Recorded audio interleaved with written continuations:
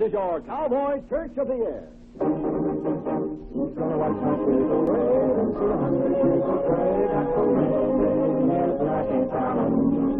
Yes, this is your Cowboy Church of the Year, transcribed featuring Stuart Hamblin, Columbia recording artist, with Suzy Hamblin, the Prairie Choir, the Rush Arbor Quartet, the Bluebonnets, and the music of Darrell Rice and his orchestra.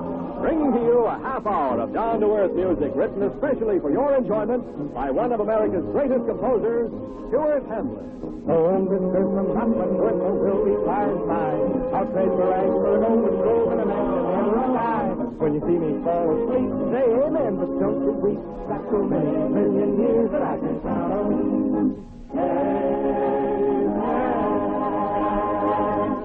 Hello, everybody. Hello. Yes, friends, this is your Cowboy Church, riding on the long arm of radio right into your home, and we hope deep into your heart. You know, we've got an awful lot of members of this church, but there's one in particular that we'd like to tell you about. He's the pillar of the church, so to speak, because he's the one who makes it all possible. And that, ladies and gentlemen, is Munch TV.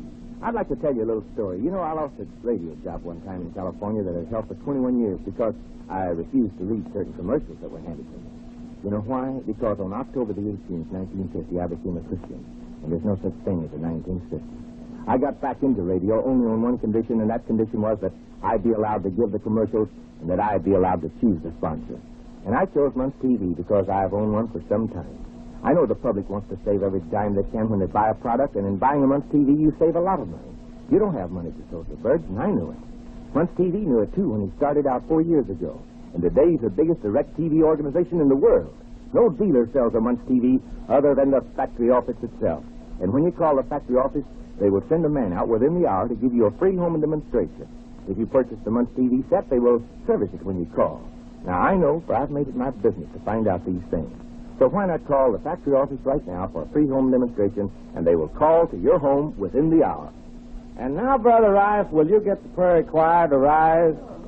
And let's heist this number in the key of about half a D. You'll find it in your joy book, folks, on page 8. And Brother John, give us the pitch pipe on the tuba in about half a B, will you? Is that right? From your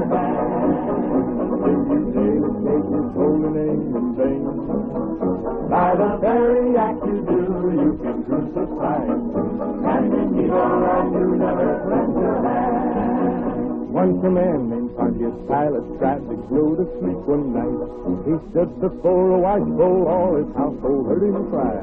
I've washed my hands for hours, but I still can't understand. I can never claim for my have blood upon my hands. Is that right? Is the blood upon your hands? Do you daily take his holy name in vain? By the very act you do, you can crucify him. And in evil life you never cleanse your hands. Every station tried to Jesus like they did that awful night. Every wrong used to bring teardrops to the man they crucified. Like Pontius in the darkness, you'll never understand why you go to meet your Maker with his blood upon your hands. Is that right? Is the blood upon your hands? Do you say to take his holy name in vain? By the very act you do, you can crucify him. And in evil life you'll never cleanse your hands.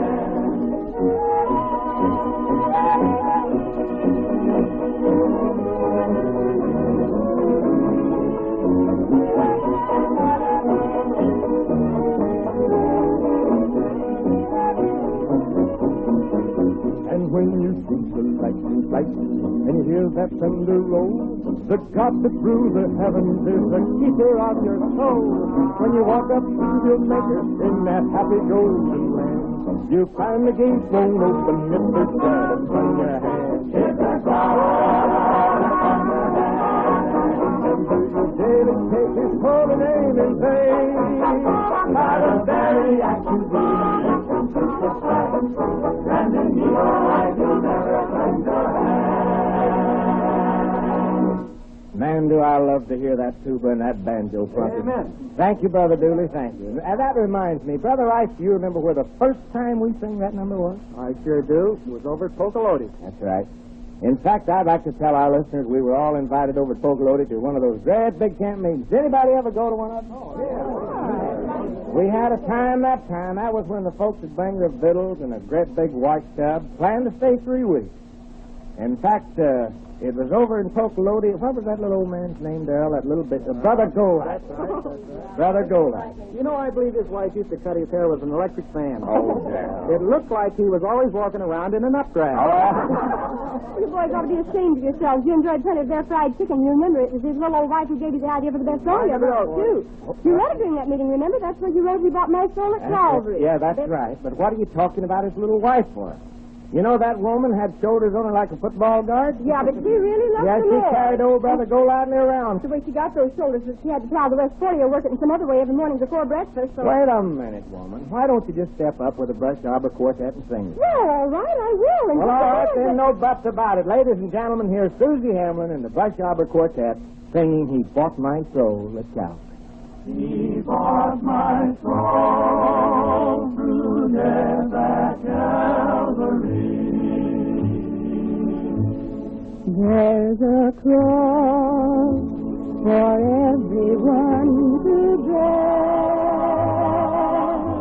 but there's a heaven for each soul to share. There's a place in heaven waiting me. I got it through Christ's death at Calvary. Each drop of blood brought me a million years. Our soul was born each time he shed a tear. He loosed the chains that fettered you and me. He bought my soul through death at Calvary.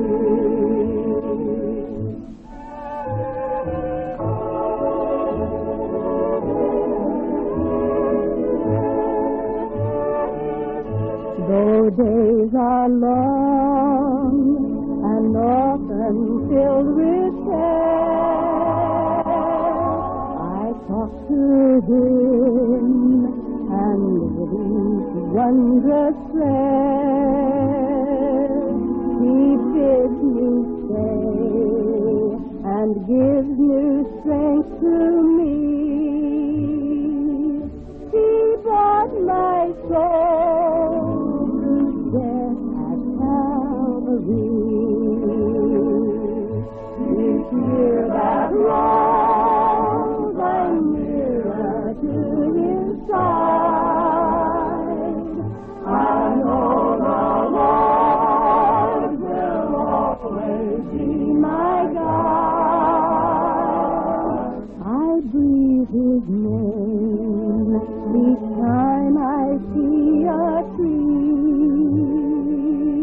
And when he bought my soul at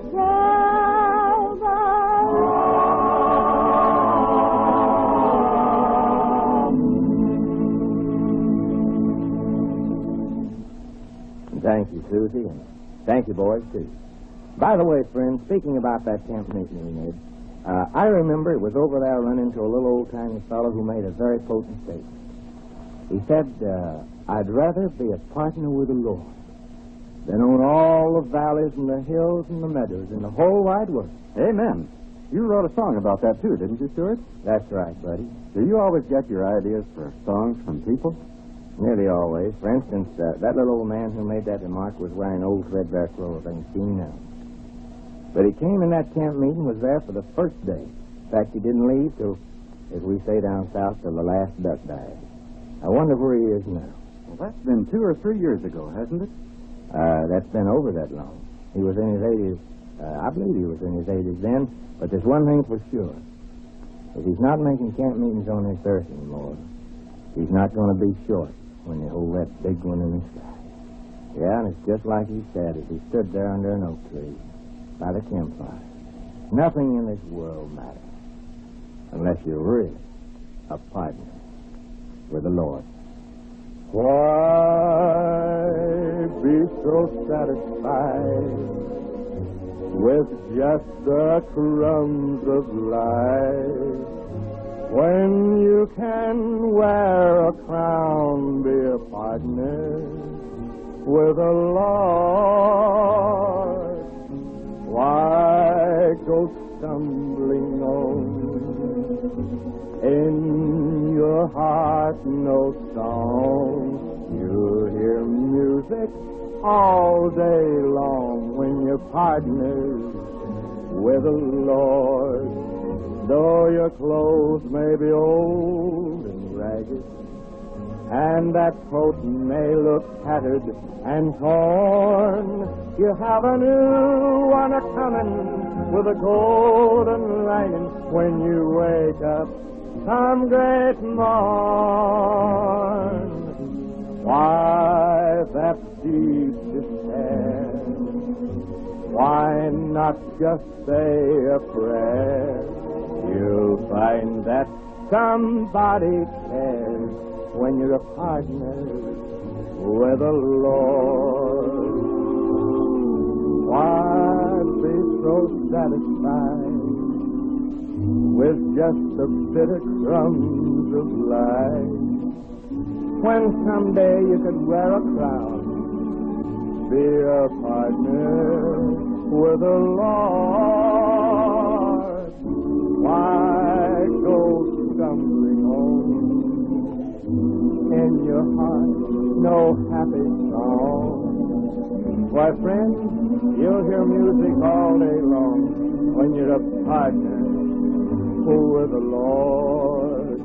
Though your clothes may be old and ragged, and that coat may look tattered and torn, you have a new one a-comin' with a golden lining when you wake up some great morn. Why that deep despair? Why not just cry a prayer? You'll find that somebody cares when you're partnered with the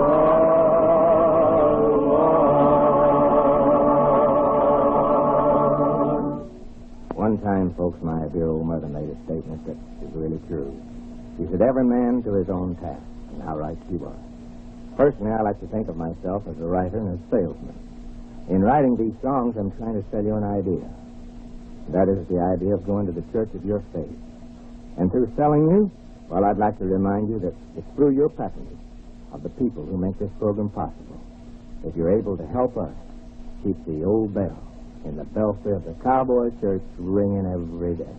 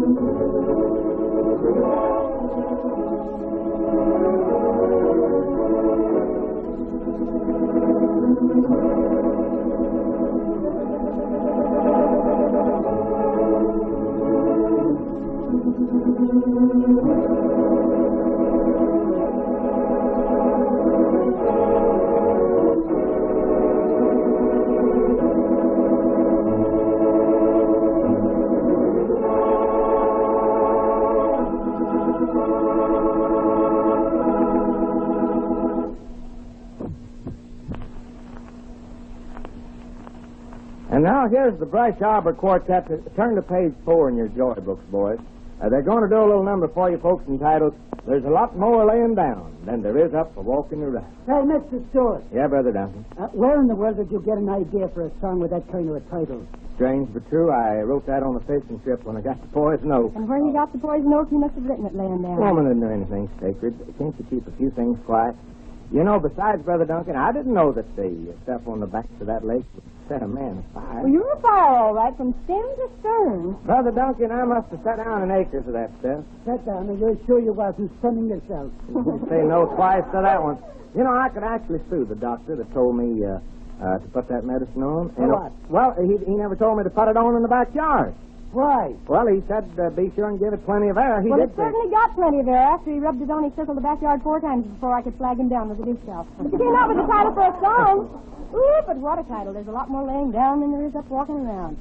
Now, what kind of a title is that? What does it mean? Well, you see, Brother Duncan, in the graves of the world, there's a lot more Well, people... you're all time writing songs about when you die. Well- Like I said before on that night just the other day, of course, it's important to know where you're going when you die, and it's wonderful that the Lord has promised his own a safe landing. Well, but yes, what he hasn't promised is a calm voyage on this rough old sea of life. That's But many people don't understand that. They think when they take the Lord into their heart, they shouldn't have any more trouble. A woman said to me Yeah, just I've known yesterday, people. I don't see why you feel the way you do about the Lord. I don't see that he keeps you away from trouble. But I said, that's why I need him to see me through the trouble. I need him here and now for living, not just for dying. Take That's this last right. week, for Yes, you've instance. got a point. What with you bringing poison oak home to Viva and her being in bed, set afire from head to toe, and Obie down with the flu, I've been taken off from room to room like a stage hen, flying low. And then when I tripped on that rug and cracked my nose on the corner of the table and had to have 4 stitches taken in it, well, it hasn't been my strength that's seen me through I this can week. remember. It's been the Lord's strength. Just like I told her, he doesn't promise we won't have trouble. Believe me, we do have plenty of trouble as everybody else. Honey. We don't have to carry ours alone. We have him to lean upon. I don't see how any woman gets along without the Lord. My goodness, I need his strength to see me through my trouble and his wisdom to help me solve my problems. He's got the bit in her So teeth, if there boy. were heaven and hell, I'd still want to be a Christian today now in order to have to claim his promises like that wonderful verse in the Bible. How'd you say, Susie? I didn't hear the last. Here, let me talk to her. You have to scream. What is the verse, darling? The Lord is good, a stronghold in the day of trouble, and he knoweth them that trust him. It's wonderful to know that he knows me personally. Well, why didn't you say that in the first place? That is one of my favorite verses. Brothers, can we stand and heist this song? There's a lot more laying down than there is up walking around.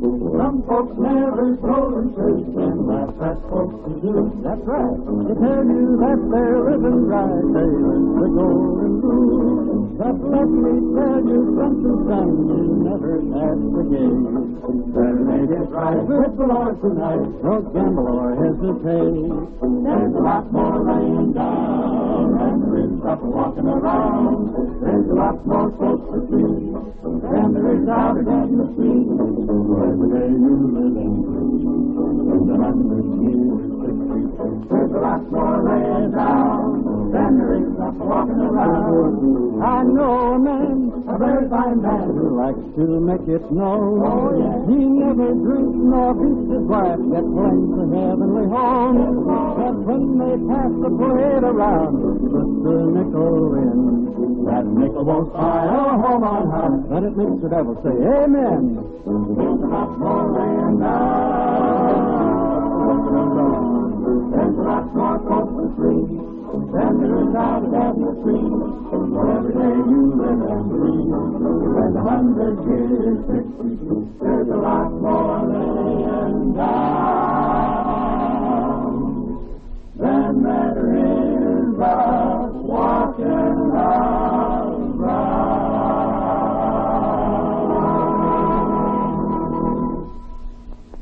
And now, friends, here comes the part on our program that I personally like best. You know, I love to hear women sing, especially when they're ironing. The next you're going to hear, though, aren't women's voices. They're little girls, the Bluebonnets, and they're going to sing you a song entitled Known Only to Him. All right, girls, let's go. When my eyes behold his eyes, this heart of mine is filled with wonder. My poor mind cannot rest away.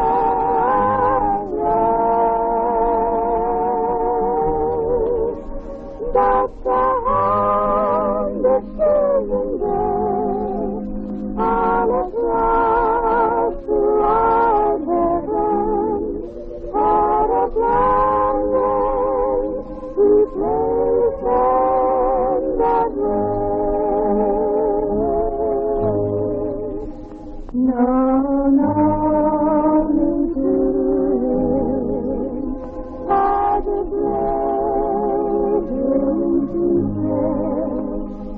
I'll be not again when my friends are in.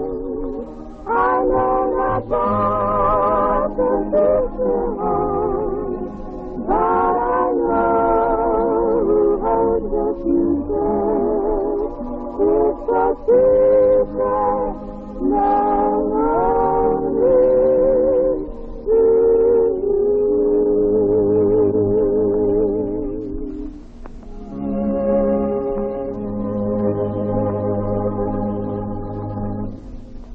And strange, that number was written one night after I'd witnessed an atomic bomb going off. Did you ever see an atomic bomb explode? By sure accident one day I did. I was on a lion hunt over in Utah. You can get your maps out, and if you look, you'll see a place called Grass Valley Mountain. Right on top of that mountain was me. I was up there early one morning just as the sun came up. I was watching my dogs as they were scouting the brush looking for a lion scent, when suddenly, far across the Nevada desert, 80 miles away, I suddenly saw a bright, blinding flash. I didn't hear any noise, and I thought it must have been a comet striking the earth. I turned to this old cowboy that was with me, and we looked, and we could see a big dust cloud gathering, and I said, "You know, John, I just saw a comet strike the earth. Look, way over there. See that thing?" And then about 10 seconds later, that awful crash comes sweeping up the canyon. My old horse nearly jumped backwards through his bridle. And that night, as we sat around a campfire, I got to thinking about old Peter. Peter was one of the great apostles. And nearly 2,000 years ago, he didn't know a thing about hydrogen, nitrogen, or oxygen, but he wrote this in the Bible.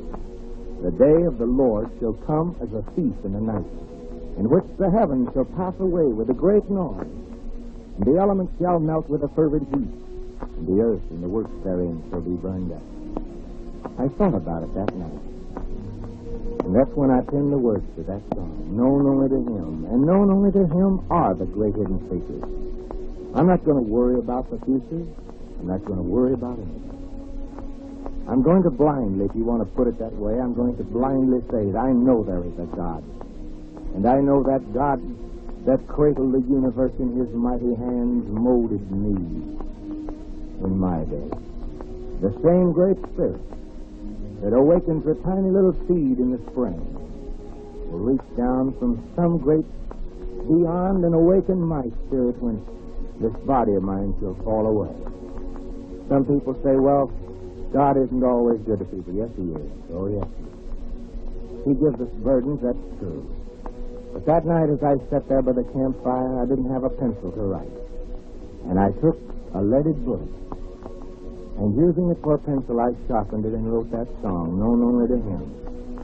Known only to my God is the day of my passion. Known only to God is the place called heaven.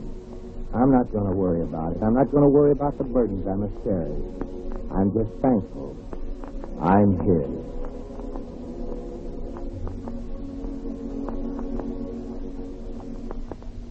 In this world of fear and doubt, on my knees at times I ask my Lord these questions. Tell me, Lord, why did you give those you love heavy crosses that they must bear?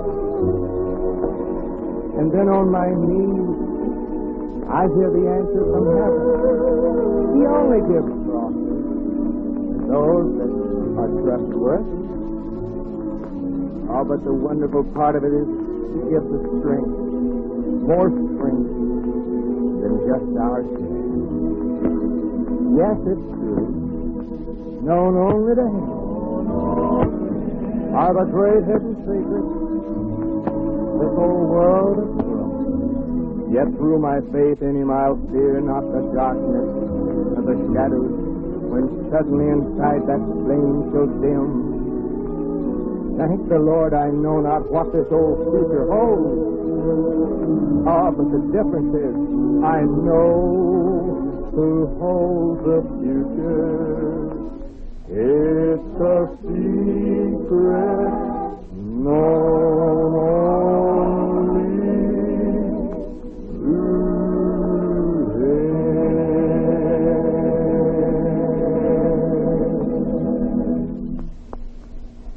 that's too true. You know it? I know not what the future holds, but I know who holds the future. And I'm not worried about it because it's a secret known only to him. By the way, if I came and knocked on your door and took up a lot of your time trying to sell your commodities, the chances are you wouldn't like me, would you?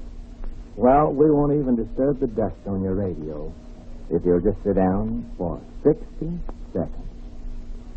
Perhaps you expect the radio announcer to overestimate just a little in trying to sell your commodities over the radio, don't you?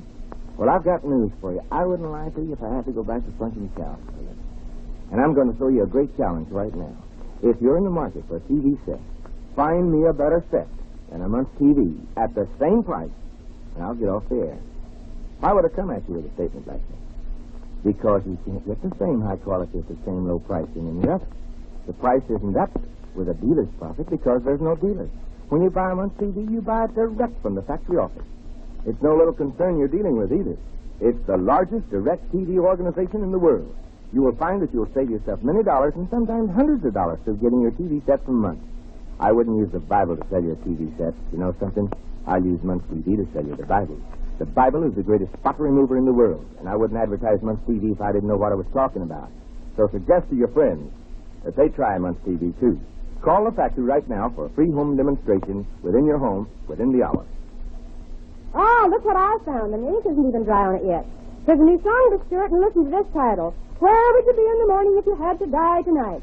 John, why don't you and Benny get the tuba and the organ and wave that tuba and about the key of C. Yeah, let's try. We can have sound effects and everything. Where would you be in the morning if you had to die tonight? If an angel stood at your front door, would you fly your golden kite? Every man will hear his knock, knock, knock, no Hold it, wait a minute, hold everything. Hold it. That knock gives me an idea. Friends, we're knocking off right here. That's about the end of the last row. But thank you for listening. Thanks a million. You know something? Tocolota's a long way, and I gotta be there by in the morning. Good day to you, good luck, and may the good Lord bless you. You've been listening to the Cowboy Church of the Air, transcribed featuring Columbia recording star Stuart Hamblin with Suzy Hamblin, the Prairie Choir, the Brush Arbor Quartet, the Bluebonnets, and the music of Darrell Rice and his orchestra. All music on this program was written by Stuart Hamblin.